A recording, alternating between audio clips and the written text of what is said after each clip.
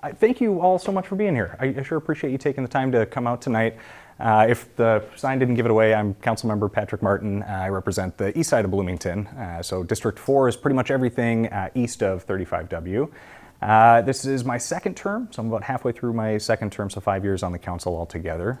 And again, it's a really cool deal to see people taking an interest in their city and the work that's going on, wanting to ask questions, and taking time out of Monday night to come and do it. So I really appreciate that. Just by way of background, so my day job, I work in nonprofit fundraising. So I work with Second Harvest Heartland. It's the biggest food bank in the state of Minnesota. So pretty much any frontline food shelf in the Twin Cities area, we supply the food. And that's actually how I got into working with the city of Bloomington to begin with, especially through service on the Advisory Board of Health, on the Parks and Recreation Commission. Very long story short, I was working at the food bank on West 7th Street over in St. Paul, and I just noticed how many of the folks we were serving that were Bloomington residents. And especially there was a lot of seniors who had maybe lost a spouse or medication costs were out of control, and they would come all the way to St. Paul because they didn't want their neighbors to know that they needed that support, that they wanted to keep that to themselves. So I dug in, saw not only the need, but the tremendous potential in the community, and have been incredibly blessed to be able to work supporting not only our residents, but kind of the entire region since then. So we're going to talk about a little bit of that tonight. And folks coming in, yeah, feel free to submit questions. There's a basket in the back. We will hit those. I'm just going to do some quick headlines here, things that are going on in the district, and then we will get to that Q&A. So that was the welcome. I just wanted to touch really briefly, and I hope you all have had a chance to check it out close up, but the WE mural that was unveiled over in South Loop, it's just off of 30th. It is such a perfect symbol for the work that's going on in District 4 over the past few years particularly, but the momentum we're building moving forward. So there's this huge 752-foot long blank wall on the edge of an Xcel Energy power station. And we said, okay, a little bit of an eyesore, especially in this burgeoning neighborhood. We're investing a lot in public art. What can we do to take this eyesore and make it a tremendous asset for the community? To take what would be a drag and make it a propeller moving that neighborhood forward. So partnering with our Creative Placemaking Commission, with Xcel Energy, and with a group of local artists, the USI Creative, they turned it into one of the largest single murals, not only in the state of Minnesota, but in the country. And the mural itself reflects the cultural diversity that's driving the growth of Bloomington moving forward. So not to spend too much time on it, but if you haven't had a chance to take a look, because that's exactly what we're doing, not only District 4, but throughout the city.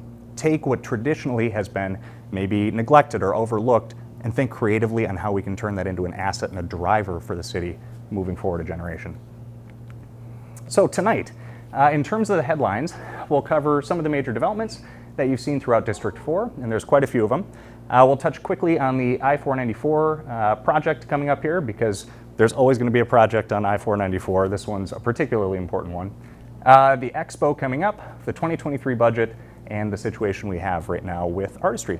And I'll try and hit the headlines here quick, so again, we can get to that Q&A. So first off, again, that District 4 pretty much stretches about over to 35W here, is the northeast quadrant of the city. And a lot of the development that you're going to see incorporates to a very large extent mixed-use residential development. So just a little bit of background on this. Probably one of the things I'm proudest of in my time on council was called the Opportunity Housing Ordinance.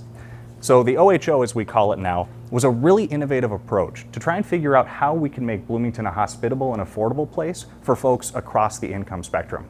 So at the time I first came on council, we were seeing statistics that about 70% of Bloomington residents got up and left from 9 to 5 and then came back at the end of the day. And about the same proportion, especially in the hospitality industry, were coming into work. So we said, okay, sounds like a bedroom suburb, very nice, but what a missed opportunity.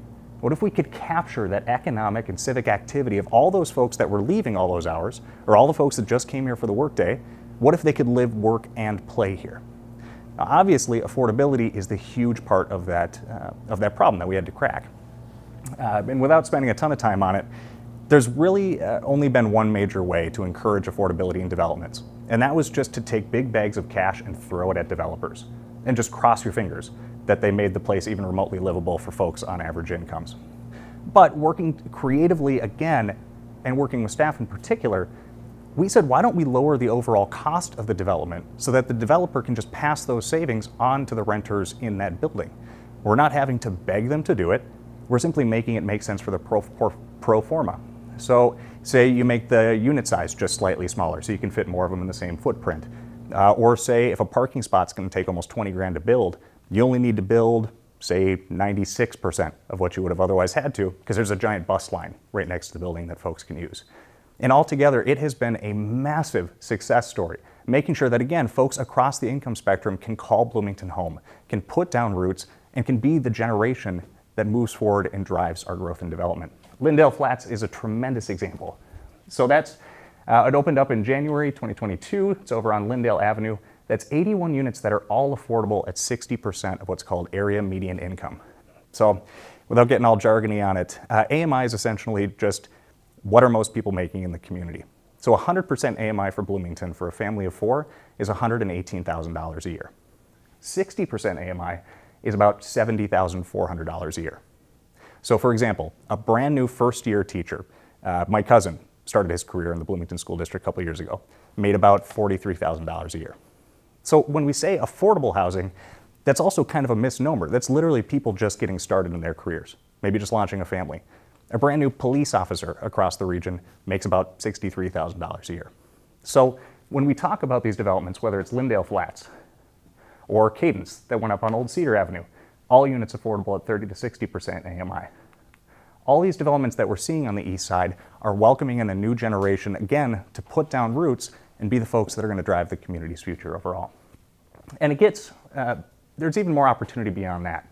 As we look to continue to diversify the overall economic drivers of the city of Bloomington, I mean, thank gosh we have such a strong hospitality industry, but making sure that it's well-rounded and sustainable, taking projects like the Crown Plaza there, they said, well, we're looking to convert 185 of these units. How can we make it happen?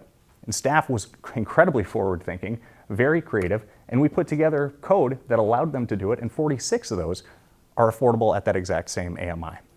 So the hotel business is going to continue to thrive, and 185 of those units are going to have long-term residents, again, that are putting down roots in Bloomington. Carbon 31, the fourth phase of the big residential project at Bloomington Central Station.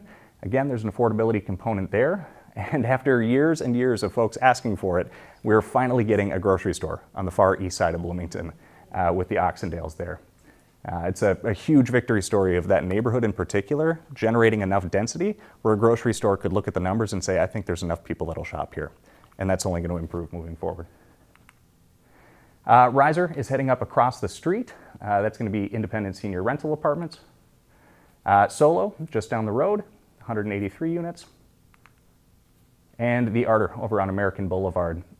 And this is also looking at what is, especially East Bloomington, what do we see for ourselves? Arter is going to be on what's currently airport fly and go parking, which great. I mean, you got to fly, you got to leave your car somewhere that makes sense. But East Bloomington can be so much better than a bunch of parking lots. We can be so much more vibrant than that. We can have things that we can be proud of, and turning what has been sitting as a parking lot people don't even walk around in most of the time. The cars sit there for a week at a time, into a place where people can start their Bloomington stories, can start their families, is an enormous deal. Oxborough Heights, another proposed redevelopment coming up on Lyndale Avenue. More senior rental apartments, so that not only do we have the full spectrum of inviting different income levels into the community, but life cycle housing. That you can grow up here, you can start your family here, you can retire here in Bloomington, and there's always a place for everyone. It's coming back to us on October 3rd. And if you've been curious what the mystery property was over on the corner over here for so long, ta-da, it is a Hyatt house. There was a little bit of turbulence during the pandemic in terms of how that was going to get finished. They got it moving, and that's going to be 151 rooms coming up under the Hyatt flag. And this is an absolutely huge deal. 6 sensor technology, staying in Bloomington, expanding its campus on the east side. They are on the cutting edge of sensor technology, not only in the United States, but globally. And their commitment to a 4-phase development, not only for R&D, but for manufacturing, is a massive vote of confidence in this community. Not only because we're centrally located, but because this council, our staff, and our residents said having businesses like this in our city is something we can take pride in, it's something we want to welcome, and it's something we want to encourage. Right now, the water park at MOA, if you're curious about the status of that project. So the last major decision point with 555 Group is that we said they needed to needed to pursue a private financing model for the project. So they are out trying to find the financing for that right now.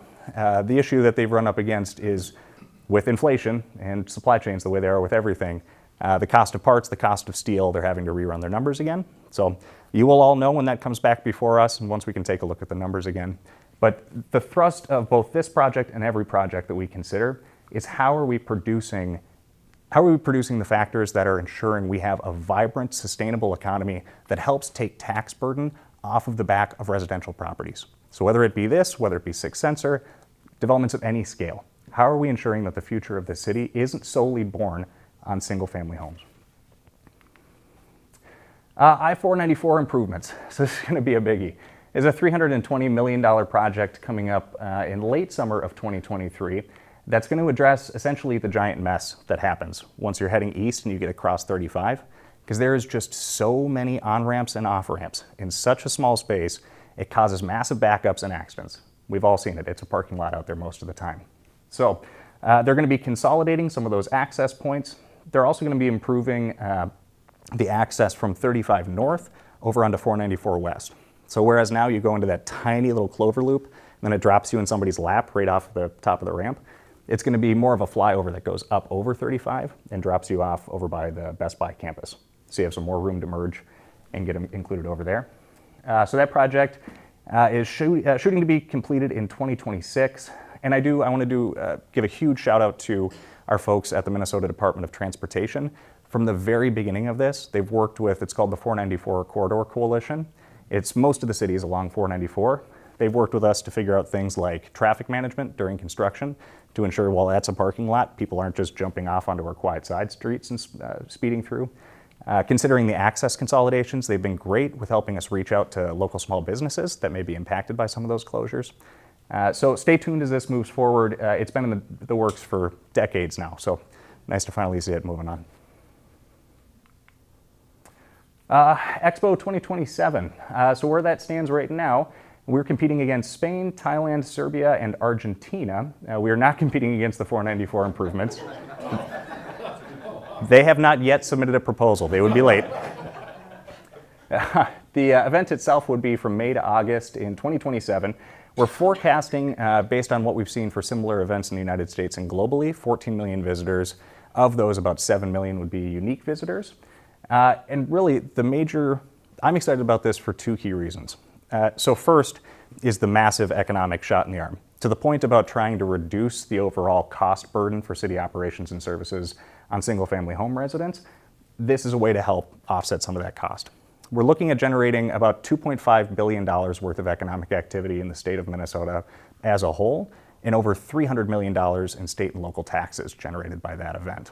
So on the front end, I think it's 34,000 jobs, I want to say was the most recent number, not only to put the thing up, but to operate it while it's there. So that's a very big deal, and not a lot of chances a city has to pursue an opportunity like that. But on the back end, I'm equally excited about what's left after the fair.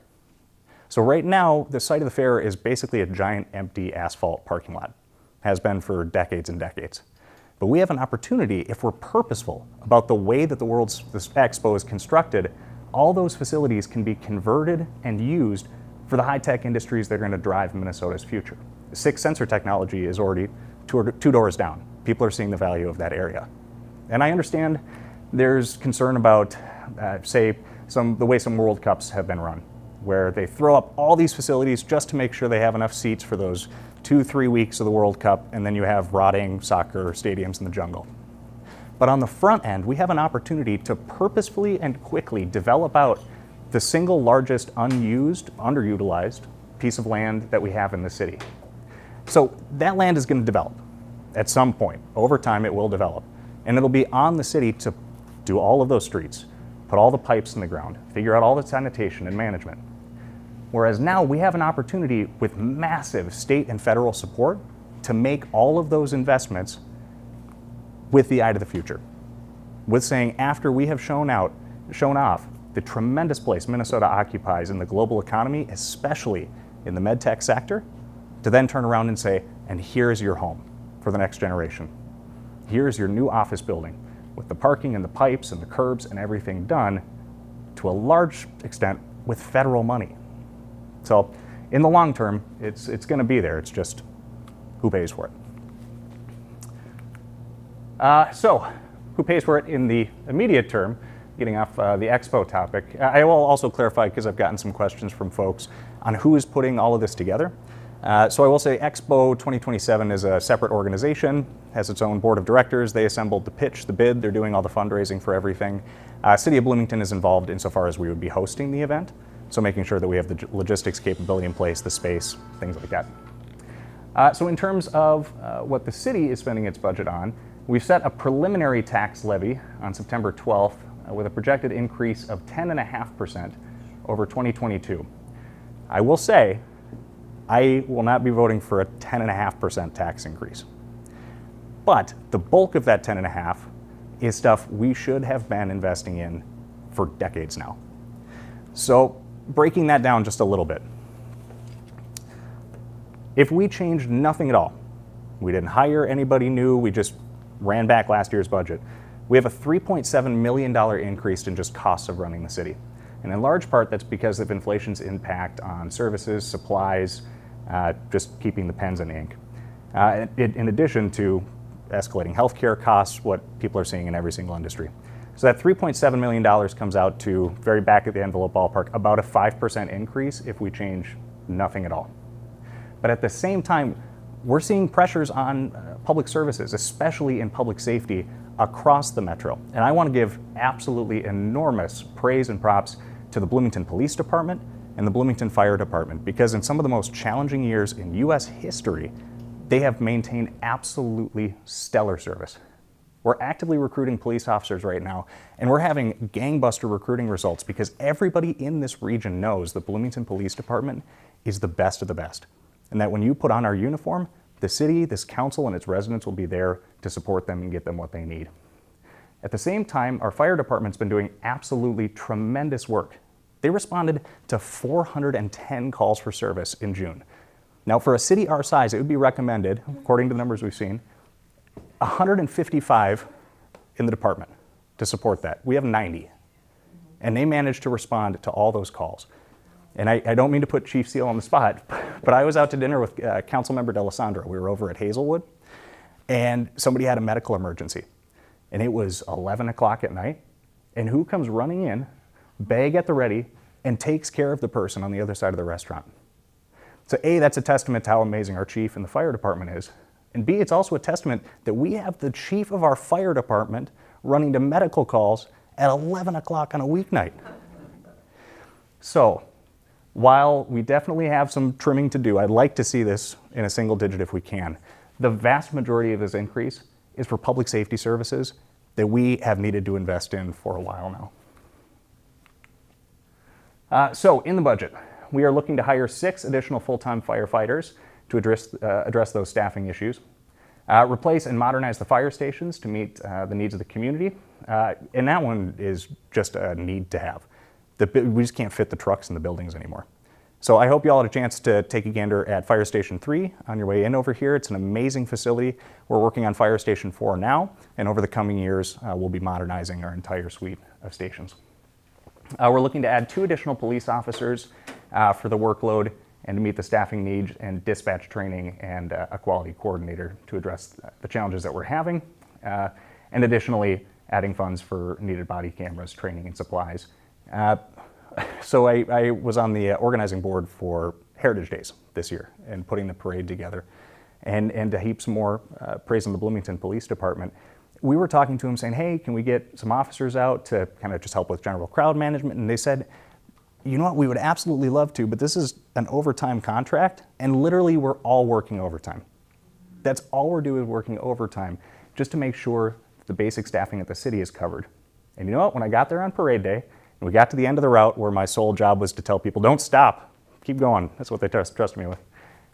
There was BPD. Helping to direct traffic, they made it happen. So just as much as we owe huge praise to the fire department, the police have been doing a lot with less than they should have had for a while too. So In terms of process, the budget discussions at the council meetings will be coming up in October and November.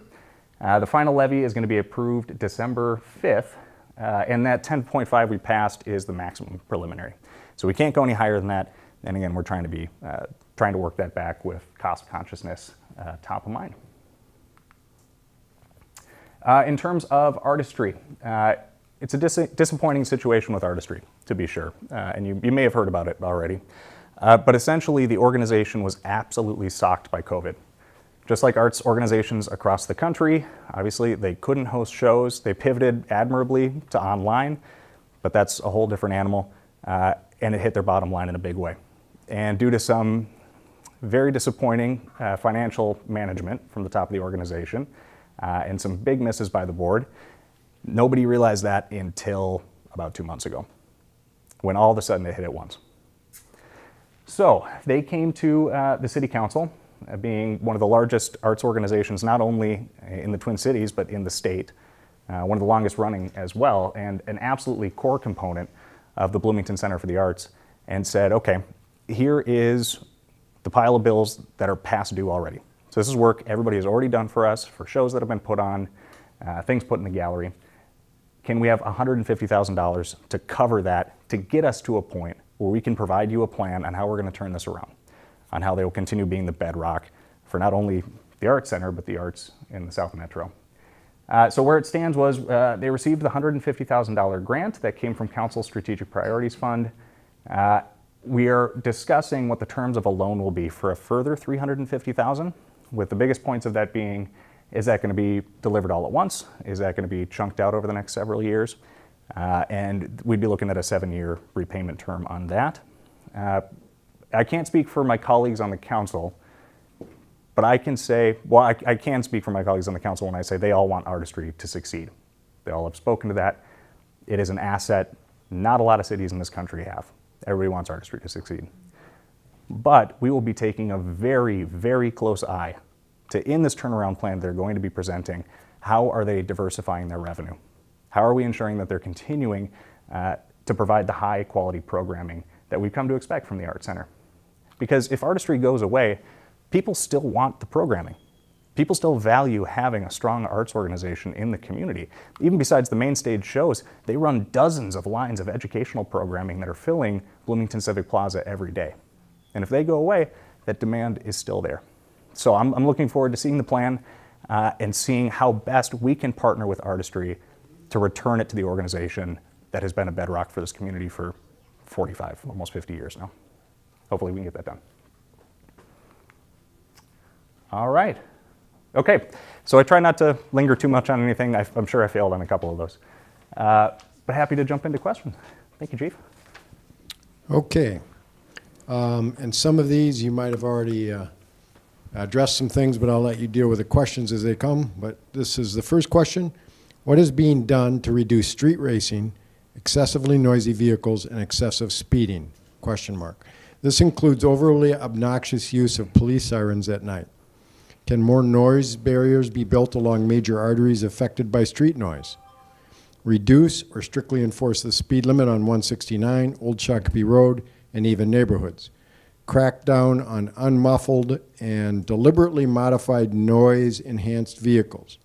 I used to enjoy living here and walking through my neighborhood safely without fear of being run over by a Yahoo pulling a corner at 50 miles an hour on a crotch rocket in a previously quiet neighborhood, Loop Street, speed limit 30, but should be 25 since there are no sidewalks.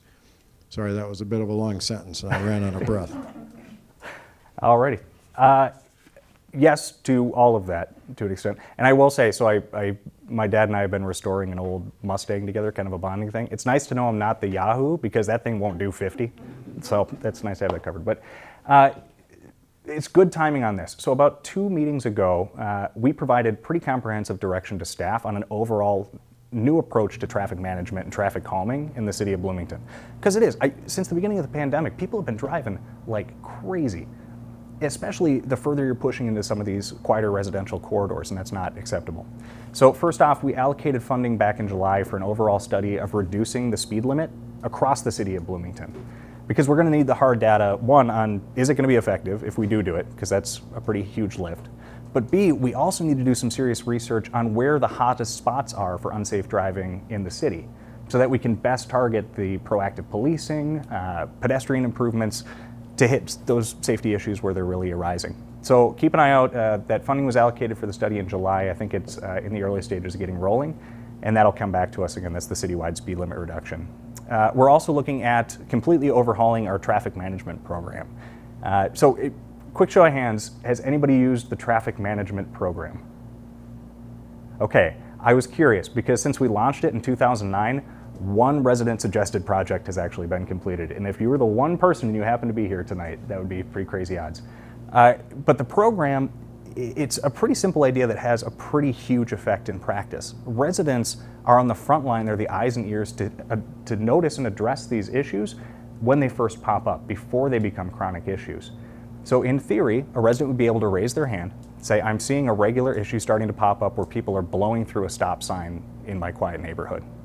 Staff reaches out, works to do a traffic study to see how often is it happening, how egregious is it, and then works with the entire neighborhood as a whole to say what improvements do we need to be making to nip it in the bud right away. Is that enhancing the stop signs themselves? Is that doing more proactive policing? Is that putting speed trailers out to catch people, maybe they're just a little bit oblivious? So overall, we're going to be completely redesigning the interface with the traffic management system to make it easy as a breeze to jump on when you notice something, submit the complaint, and let staff start chewing on how we get that remedied. Because the longer it takes to input something like that, the less people are going to use it. We're also going to make it much more clear, once you're in there, once you log an issue, to see what's the toolbox that we can use to address this. Is it enhanced pedestrian crossings? Is it an issue of visibility, so we need those crossing signs with the blinking on it? Is it bad enough where we need a pedestrian island to make it a little bit easier for people to get across those wider roads? But again, if you don't know where to go with the complaint, well, there's a dead end right there. If you go with the complaint and it's a pain to submit it, there's a dead end right there. If you do submit it and you have no idea what good it did, there's a dead end right there. But all these things together, we can start making some serious improvements on the issues that we're seeing across the community. And I will also say the timing is perfect as well, because we've launched, it's called the Park System Master Plan. So it's, in a few decades, the first comprehensive evaluation of what improvements do we need to make within our parks so they stay relevant. But just as important is the connection between all of the parks. So as we're looking at traffic management as a whole, it's also an awesome opportunity to rejuvenate, to reinvigorate all of the pedestrian crossings between that whole network. So overall, yes, absolutely. Speeding is a crime and enforcement is going to be absolutely huge. But we need to take a way more active and purposeful approach to working with residents to identify and build the solutions into our road network itself. So stay tuned on that.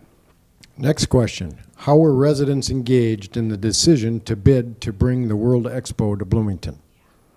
I will say, so the city was working on this. They bid for 2023. That one didn't go through. So we've been talking about it for almost a decade now. And throughout all the time I was campaigning, I know I was out. I knocked on, between the two campaigns, I probably knocked on 4,500 doors, a little more. And I had conversations about it at a ton of them. We've had hearings about it at council. Not to backtrack too much, but we used to have, they were called study sessions. So they would be off camera. They were up in this little conference room called The Hague. Things like this big projects would come before us, and we'd talk about them for years and years. Kind of debating them and shaping them, things like that. And then it would come to a public council meeting, people would say, hey, where did this come from? I didn't hear about it. We got rid of those up in The Hague. We've moved them all on camera. So all the work that the council has been doing on Expo has been on camera, publicly accessible. All of our joint meetings with the Port Authority, many of them have been right there in Civic Plaza. We set up joint tables. And I'll also say we've also vastly expanded our digital outreach opportunities. So obviously we've all got our phone numbers and our email on the city website. Anybody can pick up the phone and call us, and people do about the Expo and many other issues. But we've also made it so much easier to directly click a button and get connected with a council member to submit feedback, digital surveys. I think we had a question submitted at the last town hall saying, why are you sending me so many digital surveys? So sometimes maybe you can go too far with it. But while there wasn't a poll sent out to East Bloomington to say everybody check yes or no on this box, I'll say for 6.5 years now, it's a topic I've been in active conversation with residents across the east side of our community, and their feedback has been valuable on it. This is a related question. Why weren't residents on the east side polled about whether or not we want all traffic and increase in people close to us if Bloomington is awarded the Expo 2027, question mark, and then who is paying for the application process and Boosie and Verbrugge time and travel associated with the application process? So I'll take the second one first because it's pretty straightforward. So that Expo 2027 organization, they put the entire bid together. I think they have a former Minnesota Secretary of State, one of the folks that planned the Final Four. There's a whole bunch of folks from across the region that are doing that. So yeah, we're kind of just playing host. In terms of the travel, I believe the Bloomington Convention and Visitors Bureau has paid for some of that. The Port Authority has covered some of that. And I think I've seen some travel approvals from the City Council as well. So a little bit of all three. But again, back to in terms of why wasn't there a poll sent out, I think it comes down to a matter of approach for me, because the feedback I find most valuable is when people say, hey, I saw this thing, I have questions about it, can I talk to you? Or when I'm knocking on a door and I say economic development in the city of Bloomington is a huge deal, I think Expo is a major driver of that, and it provides people an opportunity to have a conversation with me. I think since the beginning of this country, the way that people have had an impact in their communities was either raising their hands themselves to run for office and be a policymaker, or bending the ear of somebody who was in the seat. So I don't know if we want to get into the approach where we send out a poll on every major issue in town. I think that could get a little sticky. But I will say I'm tremendously appreciative of all the folks that have, on both sides of the issue, that have provided feedback to me already, because it's an awful lot of them. Next question. Is it true that remodeling fire stations would save money and meet our current and future needs instead of replacing them? Remodeling instead of replacing? No, you just can't fit the trucks in the building. And at some point you end up dumping so much money into an old building, it's so much more expensive than just replacing it. To an extent, overall for our facilities management system, I think we're doing a much better job than we did a decade ago about proactively planning for long-term maintenance of facilities. In fact, a part of the increase we'll see on the proposed property tax levy is for additional facilities maintenance folks to be able to be proactive about, say, replacing retaining walls before they're crumbling and they're 4 times as expensive to take care of. So in terms of our fire stations in particular, I don't want to use bubble gum and duct tape to hold together some of the most important infrastructure that a city provides. That you only get away with that until something goes really wrong. Why are nearly all new ordinances, fees, programs residents are forced to participate in, example, organics, recycling, and energy audit, voted 7-0 by the council, question mark? Who on the city council is representing residents who wish to live in a city with minimal interference from government? I do not feel represented. Gotcha. That's a good question, and I get where it's coming from, and I think not to get bogged down in a ton of process and stuff, but I think it's helpful to know how things move along to an ordinance getting finalized. So every city, to some extent, engages in strategic planning. You get your staff, your policymakers together, you survey the community, you say, what are the handful of issues that we are going to dedicate our resources and our attention to for the next 1, 3, 5 years, whatever it may be. And based off that strategic plan, your commissions, your staff come back with work plans. And they say, for the next 12 months, here's the list of 5 things based on the 4 things you all said were the most important. In number 1, here's 3 things we're going to work on. So when that comes back, it provides a couple of opportunities for feedback. So one, while we're putting that list of 4 strategic priorities together, if there's one that's super controversial or might not pass or who knows what it would be, it's probably not going to get included. Because why waste a year, 2 year, 3 years of staff time to get to the finish line and say, oh, we really didn't think that through, or it's controversial, or it's going to dead end? Because that's a whole lot of time you could spend on something that has a little more consensus behind it. So then it comes back in the work plan. We approve the work plan. So an example would be organics. So we've made a huge push in the city of Bloomington around sustainability, specifically. And we had kind of a kick in the tail on it because Hennepin County came back to us and said, the garbage incinerator up in Minneapolis, the whole point is to try and take garbage, generate energy, burn it. But this wet garbage takes so much energy to burn, it's a complete wash. So we got to figure out, how do we get all this wet stuff out of the garbage? So they mandated every city put together some kind of organics collection program that's using the HERC. And we said, okay, we could either slap something together that we know nobody's going to use, check the box, and move on, and we haven't solved the problem whatsoever. And as our garbage continues to grow, as the city grows, it's going to end up in a landfill in Burnsville that's taller than the pyramids. And most of West Bloomington will be able to see it. So if we're going to do this, we directed staff, let's do it right. Let's figure out how we can design a program that, at the end of the first year, 25% of our residents are going to use. That was the direction that we gave to staff. Staff went out, and because what used to be called our study sessions are on camera, residents have been able to watch over the past year and a half or so, as staff has come back 2 or 3 times, said, here's the program we want to suggest. And council has said, oh, I don't know about this aspect, or I don't know about that aspect. We've made suggestions, we've made changes. So by the time we finally came to a vote on it, we, in a public collaborative fashion, arrived at a solution that we could all support. So there are a lot of issues that end up passing 7-0 because the council has worked out our concerns with the policies before it got to that point. And I would say if this was a city where it was a coin flip what was going to pass every night, that's dysfunctional, because there's a lot of opportunities to get to a yes before it gets there. And I will say, with the organics collection, I can understand why that would be controversial, but I will say, even with that, we're at 24% participation right now. And I am very confident that will continue to grow. And I'm very confident that we are a leader right now in actually solving the issue that we have at the garbage incinerator, instead of passing the buck to one of our neighbors. So. What is the status of the Lindell Avenue retrofit? Yeah, that's one I'm very excited about. So Lindell Avenue retrofit, we passed most of the major rezoning along that corridor. And for folks that are unfamiliar with it, essentially we're trying to rejuvenate Bloomington's downtown. Especially as I've been out knocking doors, people have told me, what's the heart of the east side of this community here? We have areas of density, we have areas of commercial activity, but we don't have a lot of places you'd want to go stroll around on the east side right now. Or you'd want to say, hey, let's go get the kids, we'll go walk to dinner. Lindell Avenue used to be that, and now it's mostly auto parts stores and fast food restaurants.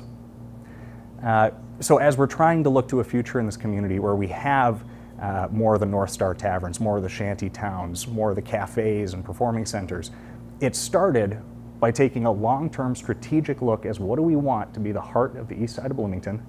We had listening sessions all over town because that needed to be generated by the community. Us just telling everybody wasn't going to work. What do you want to see in your downtown?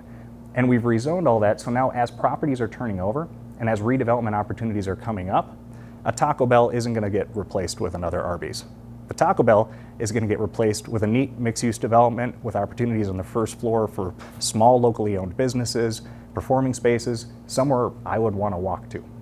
And getting back to the urgency of the very apt question earlier about traffic and pedestrian safety, that's why we've got to get that stuff right now, because you can build all the appealing parks in the world, you can have all the cool little cafes you'd want to go have a glass of wine at, but if you're terrified you're going to trip off Old Shakopee and get hit by a bus, nobody's going to walk there anyway. So it's a little bit longer term of a vision for Lindale, but we've put the foundation stones in place for something really cool.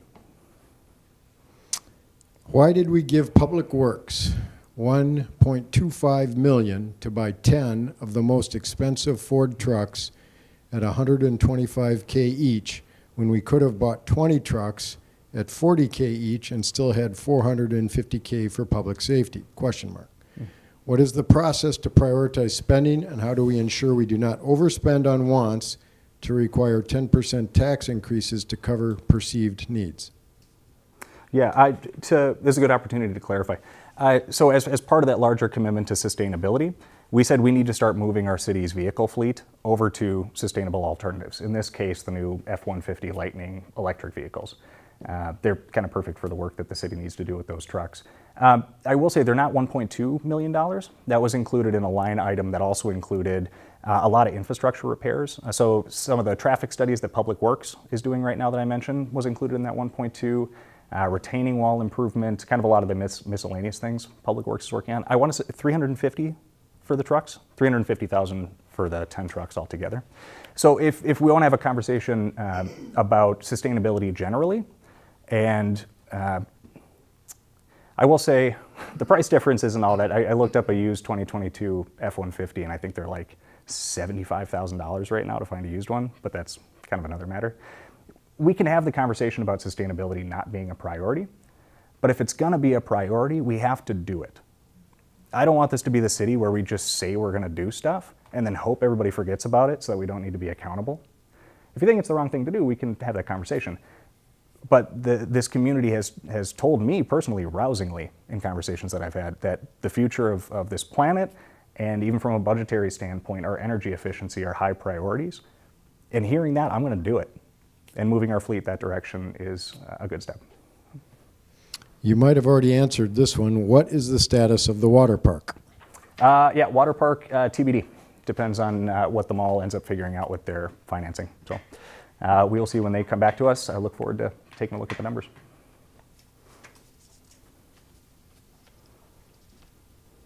You answered that one too quick. Who wasn't watching the hen house with the debacle of the $600,000 deficit discovered with artistry? ? Is council going to put the $1 million ask for new concert hall on hold with these revelations? In terms of the hen house situation, so I'll say, again, just to underscore the actual hit to the budget itself, every arts organization in the country went through. So the fact that artistry was in a hole, I think makes sense. I mean, they couldn't do art for 2 years.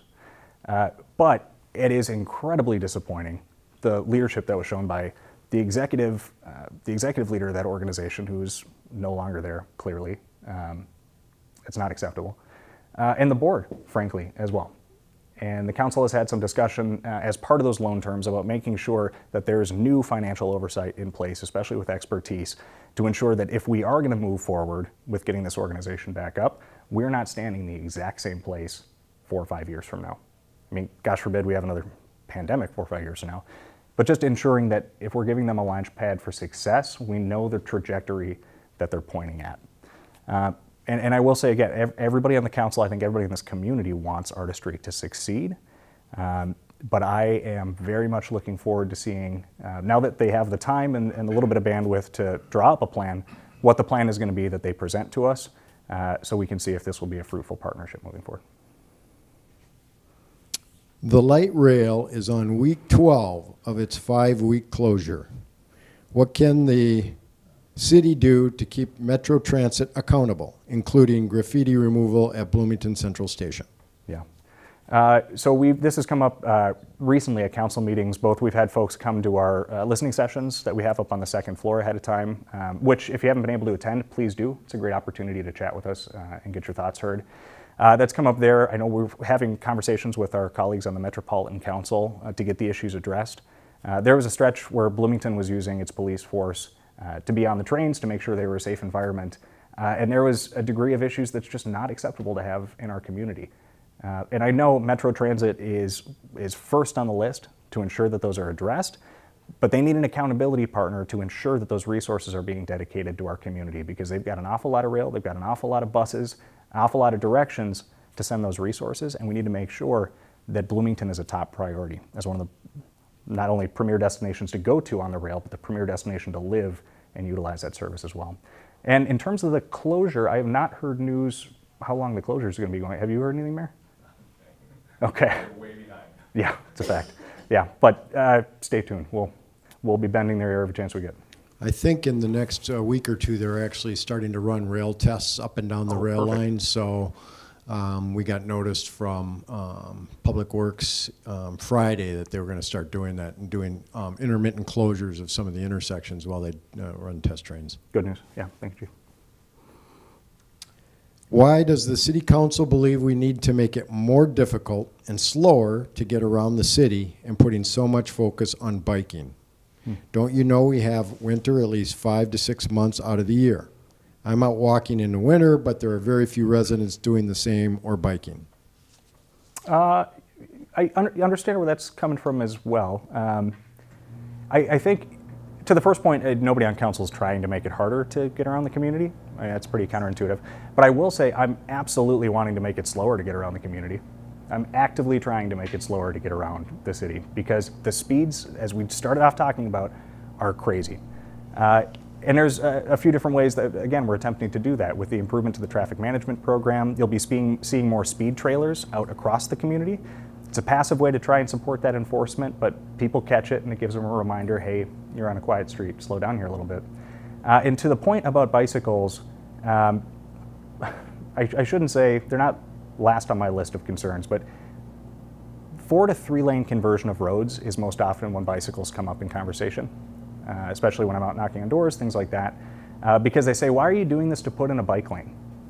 I'm saying, no, I'm doing this on a place like Old Cedar because as soon as somebody slows down in the left lane to take a turn, 50% of the time the person behind them slams on the right blinker, jumps over, barely looking to get around them to not slow down. 4-lane roads in this community are a huge driver of left turn crashes and rear end crashes. So just from a public safety perspective, where it's appropriate, not to say every road needs to be 3 lanes, but they are substantially safer where they do make sense for the number of cars that are traveling down them. And then you get all kinds of other benefits, like it's easier for pedestrians to cross them. There's less lanes to get across traffic and get to where you're trying to go.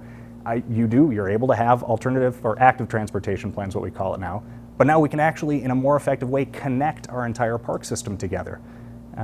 My fiance and I, we were out riding our bikes, probably a month ago now, but we were going down Old Shakopee, and I was just reminded again, I was riding up on the sidewalk, if there is a patch of sand on that sidewalk, or a rock, or whatever it may be, I'm 32 years old, I don't have the coordination to, I can barely take a corner, much less get around a rock, and all of a sudden you're in traffic.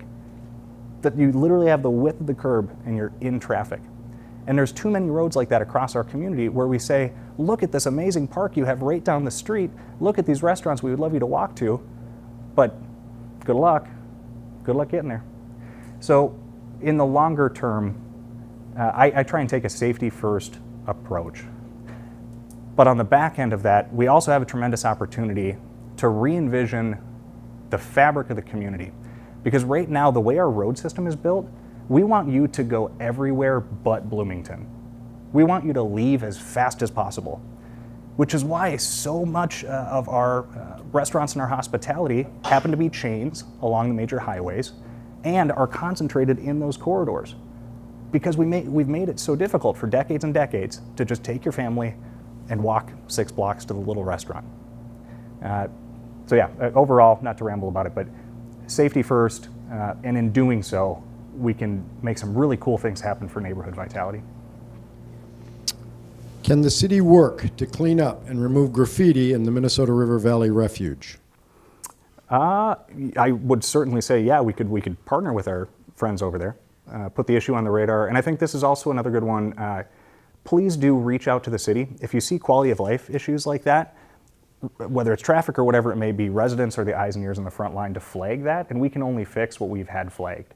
So yeah, if there's areas of serious graffiti or damage or whatever it may be, please do let us know and we'll work with our friends over there to get it covered. Yes or no? Will a community center be built in Valley View Park? I'm not sure how many no's I've said since 2019 on this one, but I'll add one more to the pile. No, we're looking at, as part of the local option sales tax discussion that you may have heard about, that's one of the facilities we're looking to cover, is a replacement at Creekside Community Center. That would also include a large portion of our public health work as well, because what better way to ensure efficient service than meet the people where they're going to be and where they're going to be recreating. So Creekside's the site. Okay, for this question, I can throw you a lifeline if you need it. Why are volunteer firefighters required to do medical calls causing them extra stress and wearing them out? Are you trying to force us into union firefighters? It's a medical question. I'll take a lifeline. That's a good one. So firefighters, part of their required training is medical training. Just to give you a sense of how much medical activity there is in the city of Bloomington, in 2021, Alina EMS responded to 14,000 EMS runs in the city. Of those calls, police and fire respond to about 7,000 of them, okay, somewhere around in there. I'm talking averages here or ballparks. And we share that load with the police department. And our goal is to provide fast response to a citizen who calls 911 and says they have an emergency.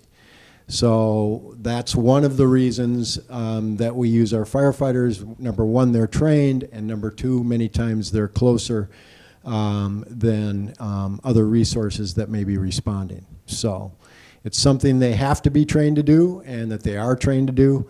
And we've been doing this since about 1990 when the requirements went into place. Gotcha. And even more reason they need the appropriate staffing levels. So an awful lot to cover. Why won't the city put RCV back on the ballot now that voters know what it is? I guess quick answer on that is I am confident in the intelligence of Bloomington voters, and I'm pretty sure they got it the first time, and they passed it. So. No, they didn't. Well, okay, that's a matter of opinion. What do you say to thousands of evangelical parents in Bloomington when you strip them of their parental rights with the conversion therapy ban? For conversion therapy, so folks that aren't familiar with it, without going too far down the rabbit hole, there were folks claiming to be medical providers or claiming that this was a medical procedure, that if you brought a child to them, they would sort out their sexuality, essentially, which was never going from the LGBT community, never going from hetero to LGBT. It was always the other way around. And just on its face is nonsense. It is not a medical procedure. There's no major medical organization in the United States or the planet that recognizes conversion therapy as a medical procedure. You can still, in the city of Bloomington, take your child for the religious counseling of your choice. If you feel that a spiritual advisor of whatever stripe, that's something you would like to have them engage with your children in. But the overwhelming statistics of the increased rates for things like suicide, especially of teenagers that were subjected to sham doctors pretending to turn kids straight, was disgusting. And that is one of the things I'm most proud of my time on council, to say what you want to do with your child in a religious sense, I have strong opinions on, but that's your constitutional right to do it. But do not put on a white coat and pretend to do it as a medical professional, because that's gross. So. Why did you not join Councilmember D'Alessandro in calling for the city manager's removal from the artistry board? Well, in large part because I think we're going to look at a lot of terms on that loan repayment. And I'm looking forward to making sure whatever that final structure is going to be, it's going to be one where artistry thrives, is able to not only repay that loan, but provide huge economic mobility and vitality in the city as a whole. 82,000 people come for artistry shows every year. I want to make sure they have the best financial oversight possible. And as I mentioned earlier, one of those possibilities is putting new financial oversight over that organization, especially folks that have specific accounting knowledge in the areas that they're going to be taking a look at. But whatever the mechanism that we get them to that point, getting them to that point is my top priority. I think it should be all of our top priority. And I think also something to keep in mind is just because somebody, and on any topic that comes up, not just this in particular, just because somebody doesn't speak to something at a council meeting doesn't mean they don't have thoughts on it or opinions on it. Because I think we've all watched council meetings where every council member spoke to the exact same item on something, which can also be a little bit counterproductive as well. So long story short, I want to put artistry in a place where it can succeed, and whatever terms get us to that point, I'll be in support of. There seems to be a connection between the Afrique Cultural Center and money laundering, according to the FBI. Why wasn't this project looked into more closely instead of changing a code definition to accommodate it? We don't, when it comes to projects coming before the council, so this particular project was a couple of uses. So it would have been a co-working space, a restaurant component, kind of an interesting project in how it was presented. But we don't assume everything's a money laundering operation. And we don't have the staff or the jurisdiction to start assuming things are illegal or whatever they may be. So that went through the procedure that every other development would go through. It was presented, we considered it, and it wasn't for that, the rezoning wasn't for that particular project either. It was coming up with the definition for a cultural campus, which now any group in the city of Bloomington could put together a cultural campus if they wanted to. I could think of some churches on the east side of Bloomington that have pitched similar ideas to me in the past. So with regards to that specific situation, you all know it's about as much as I do what I've read in the Star Tribune, and they have an active criminal investigation going on. But I don't think we have the ability, or I'm not even sure how it would work, to suss out money laundering operations or assume that they're happening, or, yeah, it was a code change. I'm just reading these verbatim, Yeah. so, okay. Why did you abstain from the vote on a community center at Valley View Park instead of standing with thousands of residents in your district who fought against it? Yeah. So to clarify, I won't spend too much time on this because I've spoken to it at a number of venues, but so way back when I first got on council, we were looking at a place for a new community center. And because Valley View Park was in the center of some of the highest density of youth in the community, the recreation facilities all around it, it seemed like a good place. Hey, let's put a community center there. It's already kind of the center of the community. And I will say the city dropped the ball in terms of reaching out to the neighborhoods that were directly around Valley View and would be most directly impacted. And it was one of those situations, again, because our study sessions were largely off camera. We had talked about it for months and months and months, but nobody saw it on the regular broadcast. When it came up, everybody said, wait, whoa, kind of a whiplash thing. And I understood that. And I said, guys, I don't think this is going to fly at Valley View. I could see why it would work, but we're past the point where we could rebuild trust with the neighborhood. I think we've got to look at new options here. And I will say, to my colleagues' credit on council, especially folks representing completely different sides of town that loved the idea of putting it at Valley View, they said, yeah, that's right. We think that was a mess. We screwed up, and that's on us. And now I think we have a better alternative moving forward to Creekside. So we've never really voted not to talk about something before. And I didn't want to start a whole new precedent to say, because a group of neighbors doesn't trust we're not going to build the community center, we're going to have a vote to say, no, really trust us. Seriously, we've moved on.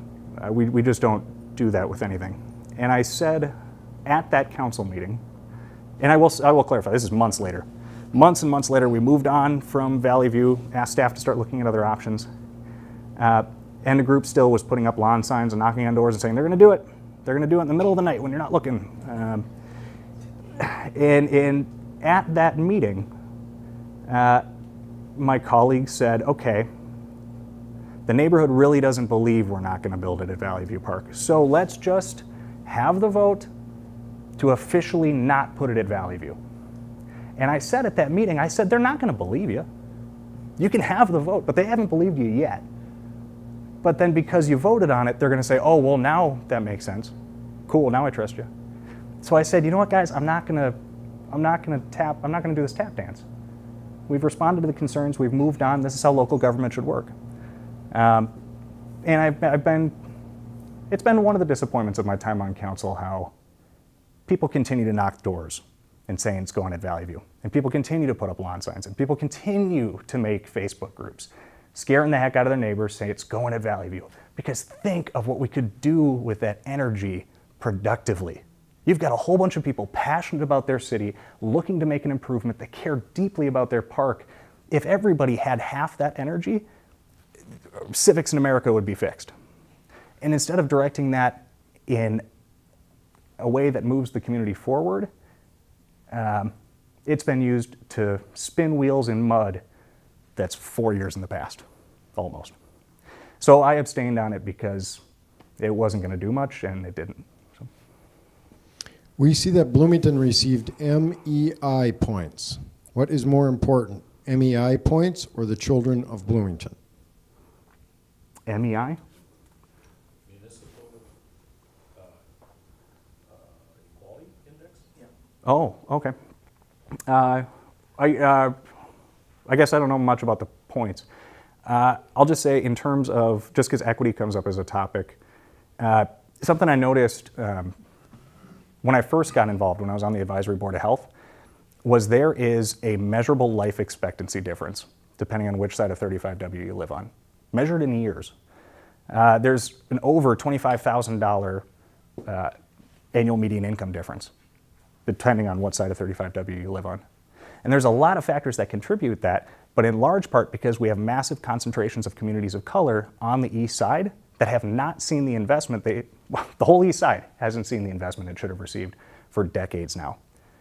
And people fall behind and they fall behind and they fall behind. So whatever you think about equity, I find it personally extremely important. The fact that we have whole sections of this city that are measurably doing that much worse, and then to say, we gotta pretend that's not true, we gotta pretend everybody's the same. Well, that's not how you solve problems. That's not how you get investment to the right places, and to the right people, and to the neighborhoods that need it the most. So yeah, I'm not sure about MEI or points or anything like that, but I'm extremely proud of the work that Bloomington is doing around equity. I think we're a leader in the state and a leader in the nation on that. Not because it's nice to say we're doing it, but because that's how Bloomington is going to survive and it's how we're going to thrive moving forward.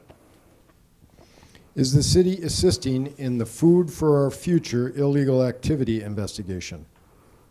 I'm not sure. That would be, don't think so. Or to whatever degree would be appropriate. Yeah. No. How will the 18 new firefighters being hired with a grant have salaries and benefits paid? So, this is exciting news, kind of breaking a little bit right now, but Bloomington was the recipient of a federal grant that's helping us jumpstart the transition to a full-time fire department. And part of that is going to cover 18 firefighters for the first 3 years of their salary and benefits cost, I believe, as well. So overall, we're shooting for 155 full-time firefighters, and we're at 120. It's what we're planning on is about 75 career and 60 part-time long-term for about 125, 130 for our total number, Gotcha. Which is fewer than the 155 we'd do with if we were strictly part-time because we've got people that are working more hours. So Gotcha. Okay, that makes sense. So it's tremendous news. That's going to offset cost on the front end, but it's also important to keep in mind that we do need to think about the longer-term budgeting of supporting those costs, so all of a sudden we don't have a big surprise at the end of year 3 when that grant runs out. And that'll also be the conversation coming back before council in October to say, okay, great, we've budgeted the increases that you've seen tonight. Do we continue with that moving forward because we still have to hit those staffing levels? Or do we want to lean back on those 18 for now and come up more slowly on hitting our overall goal for firefighters in the department? So it's a conversation, this is pretty recent news, it's a conversation council still needs to have, but in the end, we've got to have firefighters arriving within acceptable response times. That's the end goal, and the goal doesn't change. do you agree or disagree with former Mayor Gene Winstead about protecting the integrity of our neighborhoods? I don't know what the context of his comment was or what he meant by integrity. I guess just in general, I think our neighborhoods are Bloomington's strongest asset, both maintaining kind of the quiet livability of our single-family neighborhoods, as well as making sure that our commercial nodes have that vitality. Because you can have, again, you can have a big strip of fast food joints along Lyndale, but that doesn't make it vibrant. So yeah, overall, I think making sure that neighborhoods have the specific investments that they need to be successful is important. I'm not sure if that's what he's talking about. What is being done about abandoned carts along American Boulevard and Nicollet Avenue in other East Bloomington neighborhoods? Yeah, I appreciate that. And it was suggested by, came up a resident first, again, kind of in our council listening session. So again, if you've got ideas, please come to the listening sessions. But we did a study to see where the majority of those carts were being located. We saw especially around transit areas, and had started talking to the property owners over there. I think in particular Walmart's kind of the egregious party in that neighborhood, to figure out, is there going to be some kind of fine system in place, or what it's going to look like? Because we can go out and collect them, but then Bloomington taxpayers are on the hook for cleaning up Walmart's trash. All these carts laying everywhere. Then where do you store them? Then what happens if they don't come and get them?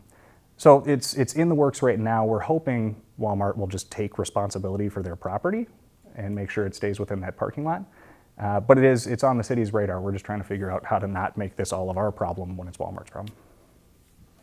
How is the city collecting the new electric scooters that are already laying around? That is a good question. And this comes back to why do you all vote 7-0 all the time? So if you hadn't heard, I think it's Bird brand scooters. We're rolling out, you download the app and you can check them out and you can go ride them around, which I like in theory as a great way for, say, if you're staying in a hotel and you want to go out to dinner, nice restaurant down the way, there's uses for it. That was one of the concerns I had, was how they're going to be laying around. Bird had said a few times a day they would be picking those up. So either somebody lodged a complaint, hey, this thing's laying in my yard. Within a couple hours, Bird says they'll be there, put it on the truck, and put it back at a high utilization intersection. They have 50 out to start.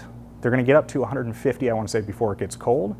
I like the scooters in theory in limited areas, but that was an ordinance I voted against, just because I'm really trusting Bird's actually going to show up and pick up these scooters.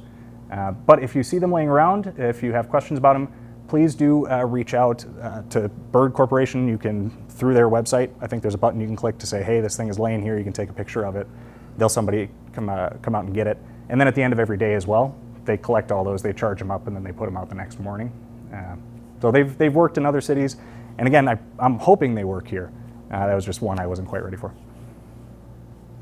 What is the new language pertaining to panhandling in Bloomington? I was going to say, it's come up as an enforcement issue. And again, on the front lines, if you're seeing somebody's in the same spot every day, it is illegal. But if you're seeing it's a nuisance issue, especially if they're actually like walking up and interacting or harassing people, please call the police department and report that, because it's not something that should be going on. But it's a little bit of a balancing act, because we just got done talking about how all of our officers are working double overtime as the norm, nonstop. And I want to make sure that the most serious issues in our community, like people, some yahoo coming flying through a stop sign at 50 miles per hour, is the priority. Over. It's not illegal. Panhandling is not illegal in Bloomington? Freedom of speech. Huh. Well, especially if they're harassing people, though. Harassment's illegal in Bloomington, most definitely. So if you have safety concerns about somebody approaching you, if somebody is repeatedly an issue, please do reach out to the department. But again, it gets back to, even if it was an ordinance, even if it was illegal, if there's no enforcement, it's practically legal. So just give us a heads up and we can do something about it. I'm tapped out. All right. All right. Well, thank you all again so much for being here. I'll be around for a few minutes afterwards. I can give you my card if you have any questions. I'm sure you have additional questions. Please do reach out to me. That's why you go knock on all these doors to do stuff like this. So I appreciate it. Thank you.